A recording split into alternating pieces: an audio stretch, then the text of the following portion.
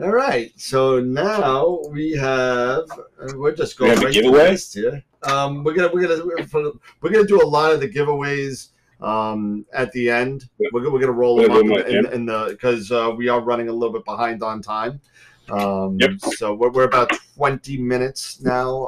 So we're looking at like a 10:30 end time or somewhere around there, depending on because the Adam Block video is about an hour, so that's going to add another 15 minutes. So, gotcha. All right. So, and that's the time where we could eat dinner, by the way. So, so on that being said, we have Dr. Sasse waiting in the background. Let's flip over to Dr. Sasse from iTelescope. Hi, Dan and Eric. Very nice to be here. Thank you. Nice to meet you. You've been on before. Yeah. You got quite the show there, right? My goodness. So this is Dr. Sasse. This is your third time, right? Being on the show? Yeah. Yes, I think so. I'm sure there'll be one more next year. Almost number 4. We had to cancel one because we were both going to lose our minds. Too much stuff going on. But Dr. Sasse, welcome to the show again, and thank you for coming on in advance. But you got a lot of stuff going on with iTelescope, and don't forget, we're going to be doing. Everybody, stick around for the end of Dr. Sasse's conversation because Dr. Sasse has got an awesome giveaway for us, and I'll leave that in his purview when he wants to announce that. So, yeah, I'll try not make it too long because I know it's going to get tiring for some. So we'll put more on the fun part. Okay, how's that? Fair enough. Fair enough. Awesome. Okay, so, I'll get going if it's okay with you. Absolutely, absolutely. The screen sharing should be in the bottom. Oh, here we go again. Wait a second. I didn't know my Mac is going to ask me for permission again. I cannot believe it. Oh, that's right. That's right. One sec. No problem. Oh my goodness. Wait a minute. Entire screen. Yeah, you just got to do the screen that you want. Yeah, let me just try. Am I sharing now or not? Not yet. Oh my goodness. Sorry about this. That's okay. No problem. It happens. It's a live show. Wow. What is the Mac wanting? You know, this is one of the things I absolutely hate on the Mac. When they ask you for the privacy. Let me try and work this out. No problem. Yeah, I remember there's something going on the last time that we had with the Mac. Come on. I clicked on it. So why is it not allowing? Wait a minute. Entire screen. Share. Choose what you want to share. I press share and nothing happens. Oh, I love this. Oh, come on. Can't see anything yet. Huh? Nothing. I just see you. It looks like you might be just sharing your own sharing the wrong screen, maybe. Okay.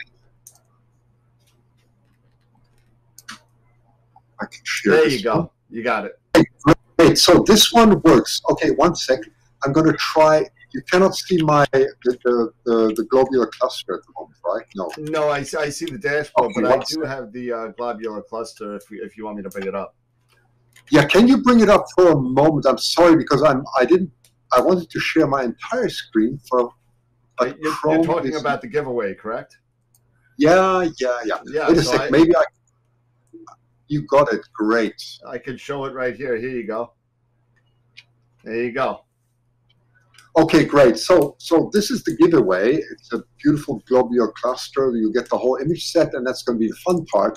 So I won't talk too much, and then we'll get going on that. One second. Now I have to find you again, and you have disappeared. Wow. Well, right now I have the it looks like the iTelescope splash screen.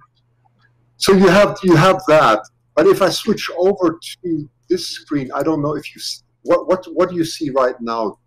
I see the iTelescope with the USA map on the left side. Okay, so hang on. if you see the map right now? I see the map with, I guess it's like a bird's eye kind of image on the desktop. Yeah, and a few almost like thumbnails maybe or something. That's the widgets for iTelescope. The widgets, yeah, the widgets. Thank you. Yep. Wait a minute. What? Gosh, this is difficult. I'm sorry, I didn't anticipate this. Oh dear. Do you see the live? Where did the controls go? I don't know. It's funny. Last time I didn't have this problem. Now I have it. Okay, one second. Okay, I see what you. So yes. Okay, I see what you're seeing. Okay, great. Yes, I can see it now. Okay, so great. So let's get going straight away. My apologies. No problem. I'm going to. You see the expanded view now? No, you don't. It doesn't expand. No, it doesn't. Okay, so the screen is not following what I'm doing. Okay, let me try and explain at the moment what you see. So there's a small thumbnail of the map, which I was trying to sort of zoom in, but for some reason I cannot do that. I don't know why. But if you look carefully, you'll see the moon in the center, and you'll see the sun on the side, okay? And what I'm going to do now is I'm going to try and stop screen sharing and jump to the next one. So the main issue that we have at the moment is full moon. What I wanted to encourage everyone is that you can actually image during full moon and how to do that, right? Because that's always the big question, what you do during full moon, except what Molly already mentioned is test your equipment. But there is a lot more that you can do. So I'm going to try and jump in here now and see if I can share this. Let me see, share screen again. Okay, let's try this one. Yep. Okay. So what you should see there is it's called a full moon declination demonstrator. It looks very complicated, but the moon is actually. I mean, if you don't know what the moon's going to do, you can go to software or telescopics or so on. But if you observe very carefully, you'll find out that the moon is actually dancing around in a very particular way, right? And that's depicted here on the northern horizon on the right-hand side. I don't know, can you actually see my mouse move here? Yep. Yeah, we can see that. Probably not. Yep. Yeah, you can. Great. So we're here on the northern hemisphere. We're here on the northern hemisphere, and at the moment, I don't. Yeah, maybe you'll be able to see the moon and the sun rotate. Wait a minute. Now it disappeared again. Here we go.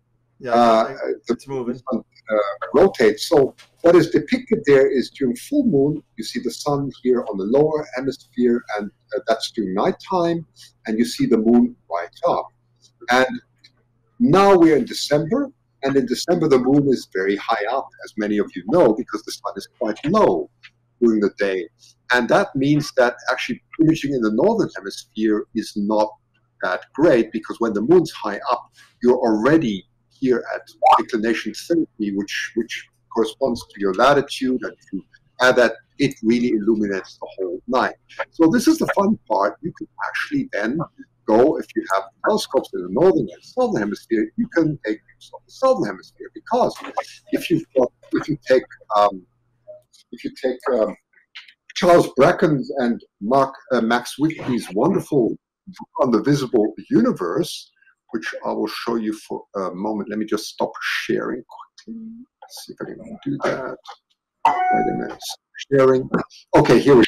If you take their beautiful book here, The Visible Universe, which Charles, I'm sure, is going to talk about, and you look at the inside, you will see a whole map of the sky, which is absolutely exquisite what they've done. And as you see, if you look downwards, you look to the south, and the more you look down, the more south you're looking, and the more up you look, the more north you're looking. And if you look right up on the very northern, you'll come to circumpolar objects such as M81 and M82, and if you go very much south, you come to the Large Magellanic Cloud and the Small Magellanic Cloud, which are quite magnificent. So here's my point, and I'm sorry I can only show this in a little bit cumbersome way, because if I might share screen properly, it would have gone much better. But the point, the point I'm trying to make is, let's go and look at the Large Magellanic Cloud. So I'm going to try and share my next screen now.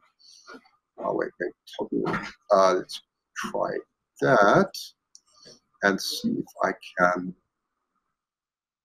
share screen sharing. Well, let me just stop screen sharing. I see how this works. Wait a second. And I have to restart it. Okay. Let's see. Yes, okay. I'm going to jump now into a telescope, on one of our telescopes, and that's T70. And T70, you can already see a beautiful picture here of Chile. So this is, Chile has the most exquisite skies in the world. There's no argument about that. They have 25, on the average, 25 clear skies, and I mean completely clear skies in the world, and nothing can compete with that. You know, if you're really looking for a lot of imaging. And if you want to image, you can use T70. That's a very wide field telescope, which is very nice for large objects such as nearby galaxy, which we call the Large Magellanic Cloud. And if you click here on Deep Sky Objects, you can put in an object name. I already did, and that's one object that is in the Large Magellanic Cloud. You can look it up, and it'll tell you the rise time and so on. And then you can put the filter values in here, which I won't do at the moment because I'm trying to save some time, but you can choose typical 180 seconds and so on. You can do the same for red, green, and blue. Okay, I'm just going to stop share, and I'm going to assume now, and I just did this 2 days ago, I took these images, and I need to go to the next screen now. Let me just go back here. Let's see where the screen sharing was. Okay. Yes, we stopped screen sharing, so I'm going to start it again. And I'm now, okay. Let's see if I can. Gosh, I wish I could share the entire screen, which it won't allow me to do. Come on. So I need to go to, just try this. This is so difficult because in the Mac I can just jump around from screen to screen. Yeah. And I don't know, can you see AstroPixel Processor now? I don't know what. No, we just see you. That's, you really don't need to see. I'm so sorry. This is so difficult with this in Zoom. I can just jump around, but here I cannot. Wow, I don't actually know how to do this because camera preview window, and I cannot. It should be just screen sharing button on the bottom, the red computer, I think. Yeah, I'm trying to do that. If I say share screen now, it won't do it. It just I try, but it will not. It will just not share the screen. You know what? Let's not worry about it. Okay. What I was hoping, it's okay. What I was hoping to show is how easy it is to process these images. I was going to process them in real time of the Large Magellanic Cloud in 5 minutes and show you that even with full moon, in AstroPixel Processor, you can get an incredibly decent image. You can take out the gradient, the luminous gradient straight away, and it's very easy. You end up with a beautiful image, which I can't show you. I'm so sorry. Next time we'll have to kind of just iron the bugs out for you, because we'll have to somehow see why it didn't work. But it should have worked. It worked the last time, so. Yeah, I don't know. I don't know. It won't allow me to jump to the next screen, which is really unfortunate. So anyway, let's not worry about it. Anyway, just imagine there was a nice picture of the Large Magellanic Cloud. And I think you believe me that it's possible. Oh yeah, absolutely. We've all seen your work, and it's pretty incredible. So Yeah, but it's not even my work, Dan. It's what beautiful telescopes and what we're trying to do is.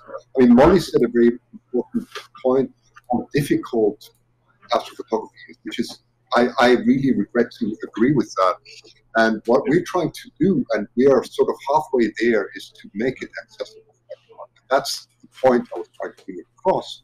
Is see, you don't, if you're not technical and you just don't want to struggle with a lot of technical things and you want to access beautiful skies, you can at a reasonable cost for about $40 a month, and you can access our telescopes, and during that time you can take, during full moon we have free telescopes, you can take incredible images for zero cost. And that was what I was trying to bring across. yeah. Awesome. While we're we have you still, maybe you want to talk a little bit about your work with AstroPixel Processor, and getting started with that with Mambula, and you've done some really great work in there, and it seems like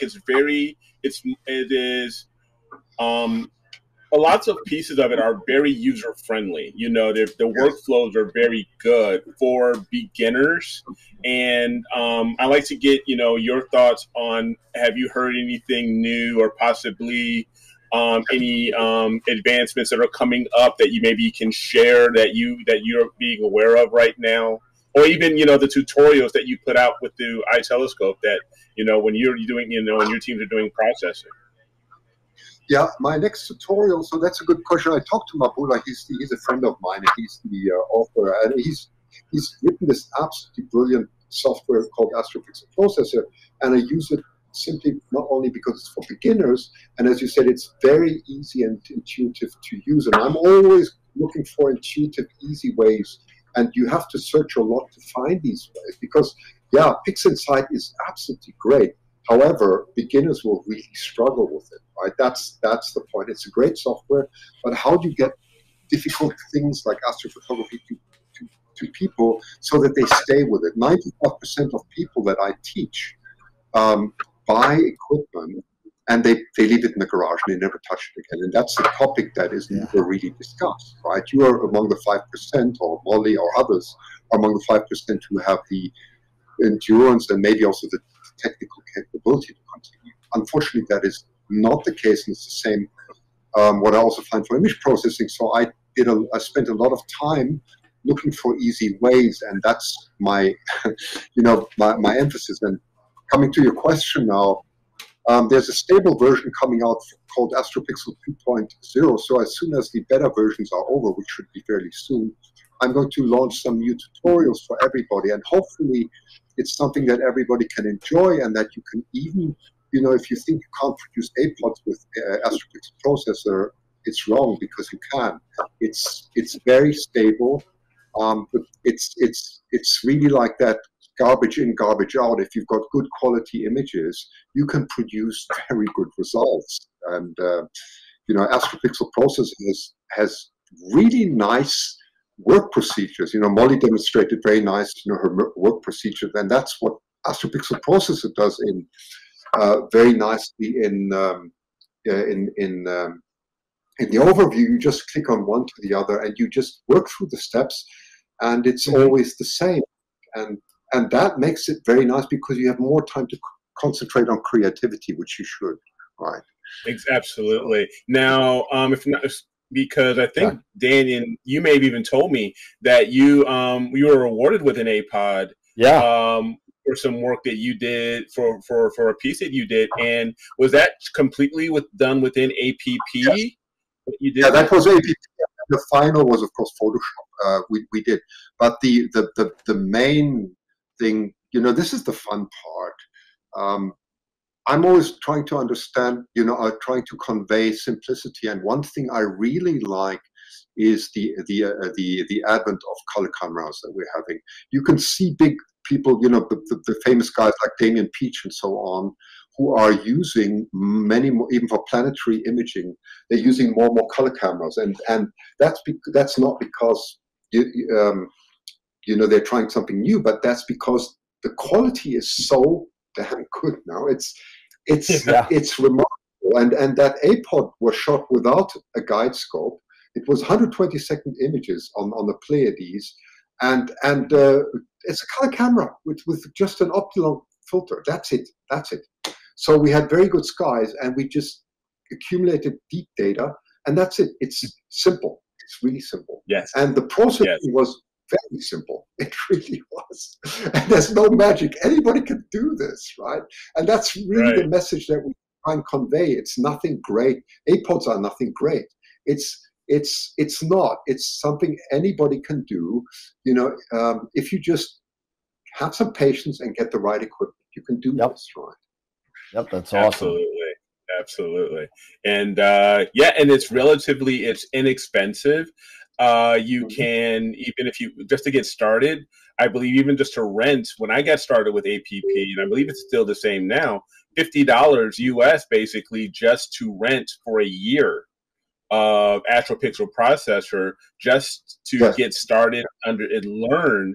And then I believe then it's just another $50 to $150 more, and then you can have the full license, or I believe it's around $200 to get the full license, and then you're done. And I mean, and it's basically really it's six or seven tabs, you know, up to six tabs just to get everything integrated, you know, and then you have the final tools tab, which has a lot of great features in it now. That are really, really cool. The batch cropping. I've always loved the RGB combined, because I even did a video myself utilizing a color camera and doing an SHO palette with a color camera using the RGB combine tool. It's been, you know, and it was great.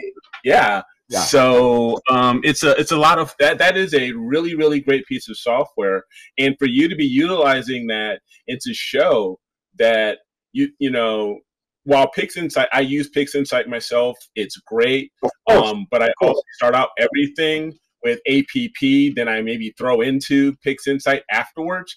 But for APP, I have done tons of images that are just start to finish, you know, pretty much APP, maybe a little bit of Photoshop or Lightroom at the end, you know, but after that, it's done. So we do have one quick question, you know, and then we almost have to move on to the next guests. And we have one question, and we got to do the giveaway. So we want you to be around for that. For those of you that have recognized, I switched over to my real mic, so I sound like a normal person now. Can you explain a little bit about what the credits are used for? Apparently, one of the viewers are a little confused about if you subscribe to a plan for $40 a month, what do I get for that? Can you explain how the credit systems works really quick? Yes, unfortunately, I can't share my screen at the moment, which would make it easier. But let me just explain it. So with the $40 per month, you get 40 points, right? And with that, depending on the telescope, you can use a certain number of minutes, up to an hour or so. And that's really all it is about. And in addition, the $40 gives you access to premium images, which is really nice. So you get also a certain amount of images, like the one that I'm just giving away.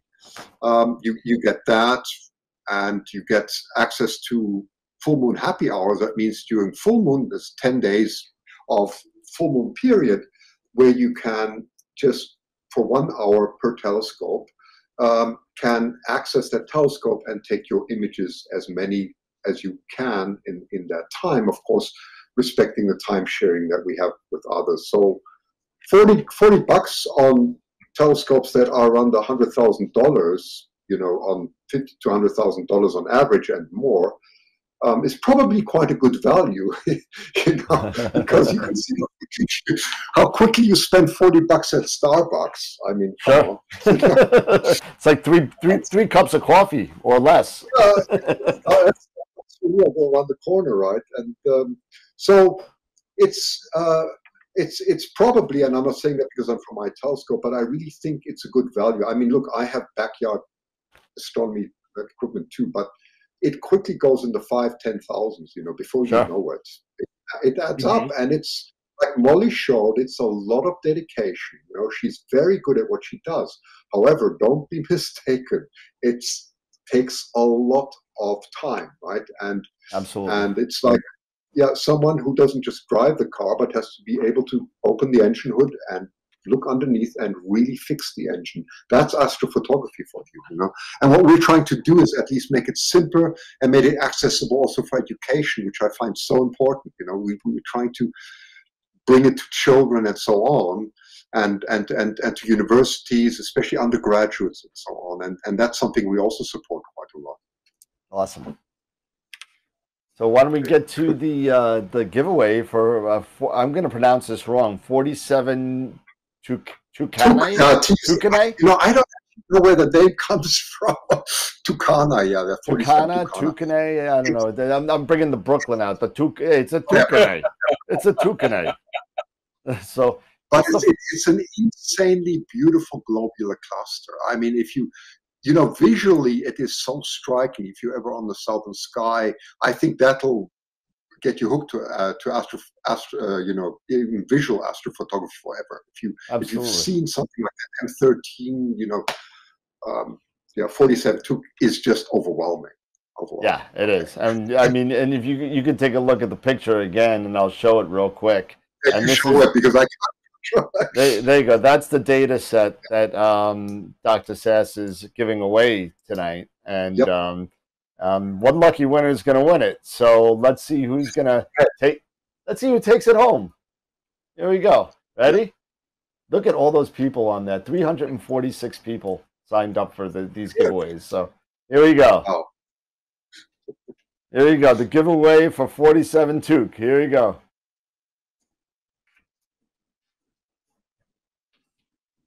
Oh, and he's in the chat. Kevin Rasso. Hey, Kevin Rasso. And then what I'll do, Kevin, is I'll send you an email along with a copy to Dr. Sasse, and Dr. Sasse will let you know how to kind of take care of your data set. And awesome. Congratulations, Kevin. Well done. Kevin Rasso. Awesome. All right. Congrats, Kevin. Yeah, he's in there saying sweet. Thank you. You know, so Dr. Sasse, I'm sorry that we couldn't see everything on your screen. We'll get that ironed out. I apologize about that. And it's okay. I also apologize. I didn't know. Otherwise, I would. You know, I'm German. I'm usually well prepared. You know what? And it worked. It worked for 2 other shows. I don't know why it didn't work for this one. It's just Murphy's Law, I guess. I don't know. But again, thank you so much, and it's been great to have you. Okay. Absolutely. Thank you so much, Dr. Sasse. Have a good night.